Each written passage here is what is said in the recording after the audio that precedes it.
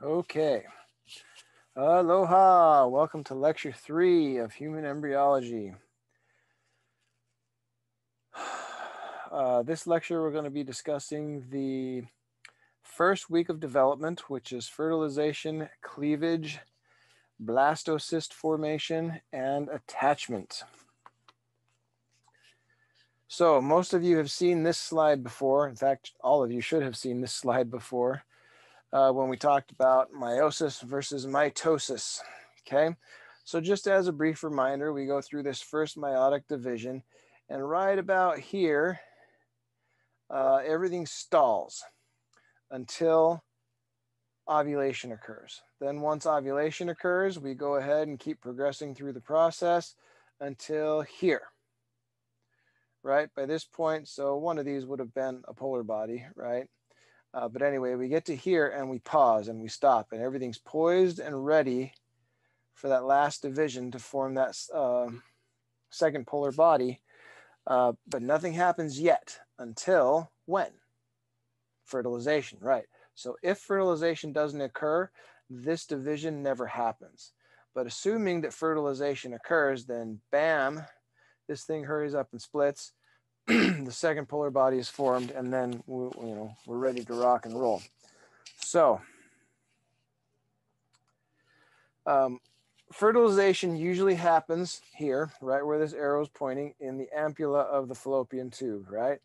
The follicle ruptures, the egg is sucked in through the infundibulum, and peristalsis moves it up here. And about that time, the sperm are finished with their great surfing adventure, and they meet the egg right about here. At which point, hopefully, fertilization happens. Right? So, first things first, let's go over the different parts of the egg.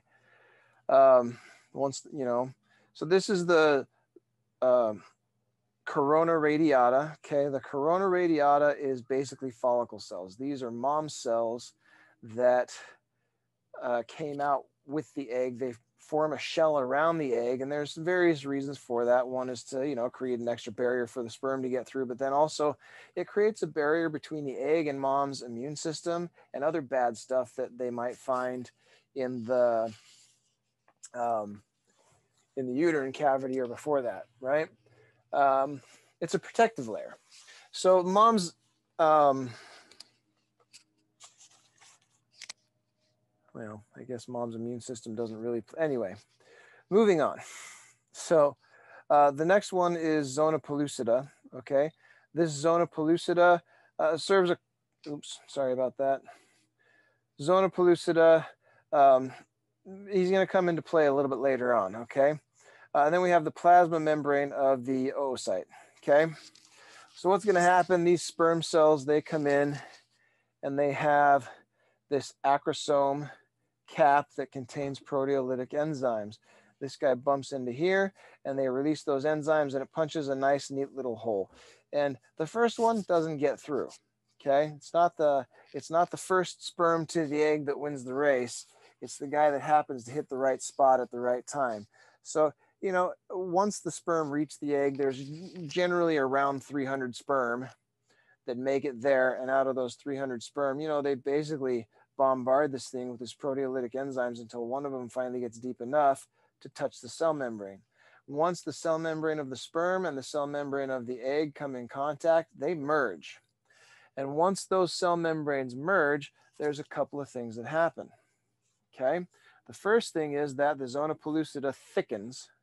This green guy right here, he thickens and gets harder, and that prevents any other sperm from punching through, because you don't want more than one sperm worth of DNA in there.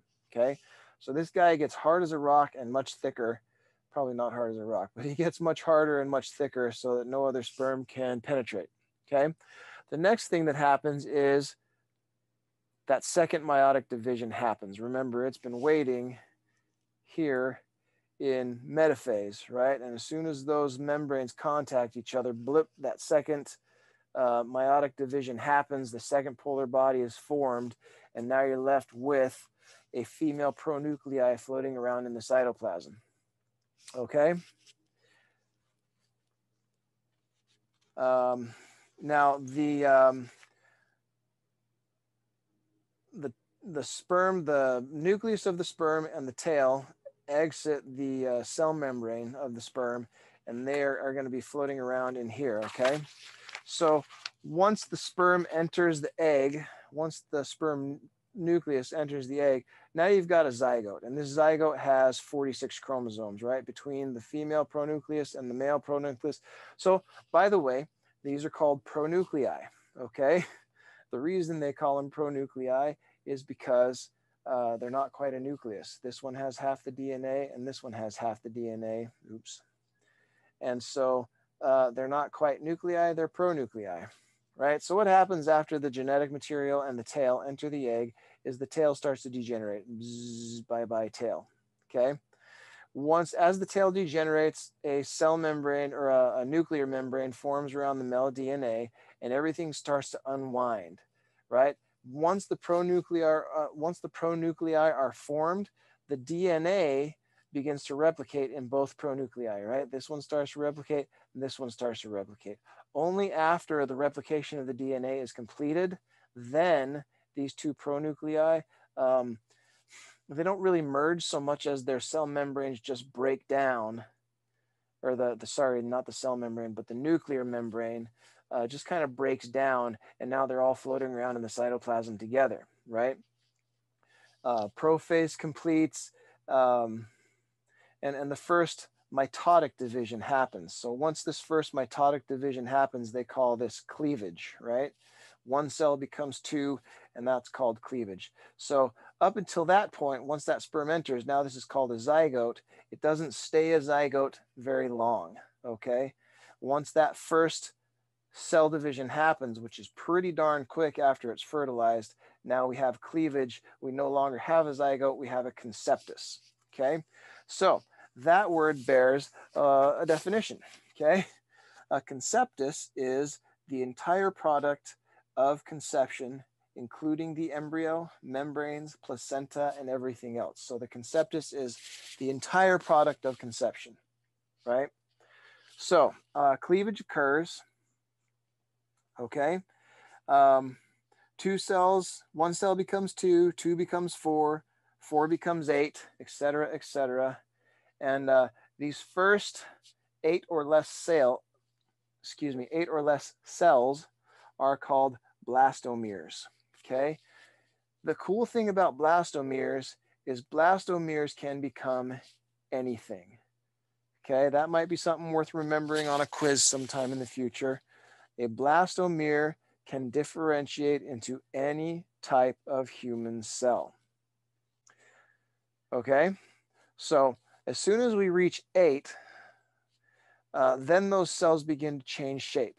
They're no longer round, they start to become compact, okay? And part of the reason for that is because they're running out of space, right? So they change shape from round to compacted. And once we get to, between 12 and 32 cells, okay, 12 and 32 cells is now called a morula, okay? And at this stage, once we get to the morula stage, the cells begin to segregate themselves, okay? They start to differentiate for the first time, and now we differentiate into embryoblasts and trophoblasts, right? Now, so far as the cells divide, they're just becoming smaller and smaller and smaller with each division, and a lot of that is because of the confines of the zona pellucida. There's just nowhere for them to go, so they just get smaller and smaller and smaller every time they divide, right? At any rate, after about 4 days following fertilization, the morula finally enters the uterus. Once the morula enters the uterus, it starts to take in uterine fluid, right? Fluid from the uterus, and it forms this fluid-filled cavity called the blastocystic cavity. This process is called blastogenesis. Blastogenesis converts the morula into a blastocyst. Okay, now what we have is we have this outer layer of cells, and this outer layer of cells that forms a ring around the outside, those are the trophoblasts. And then these inner layer of cells, this inner bunch of cells is called the embryoblasts. So we have the trophoblasts and the embryoblasts, all forming the blastocyst, okay, with the blastocystic cavity now taking up space in the middle.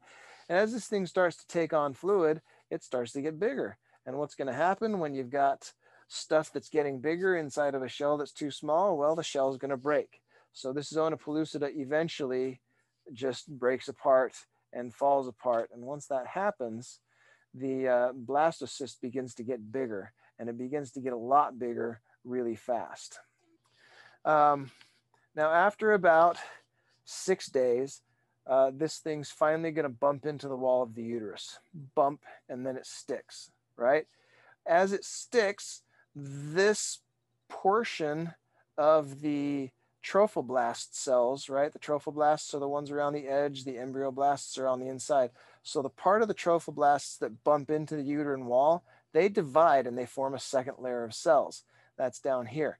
This second layer of cells is called the syncytiotrophoblast.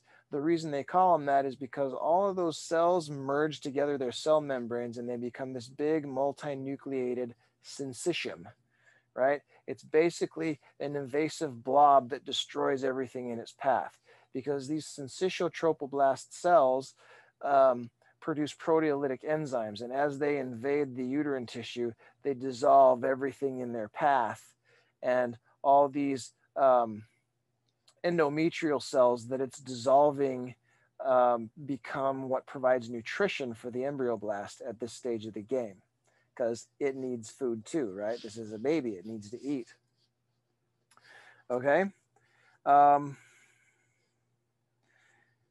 that is as far as we're going to go at this point. Oh, so this other layer of cells, right? The original layer of cells, these become the cytotrophoblasts, right? The cytotrophoblasts surround the embryoblast, and the syncytiotrophoblasts become, the other syncytiotrophoblasts are the ones that burrow into the uterine wall.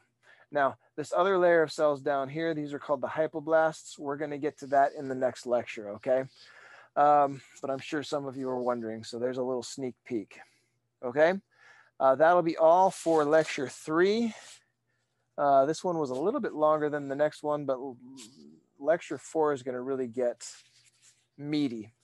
So that's it for the first week of development. We'll see you guys at the next lecture. Aloha.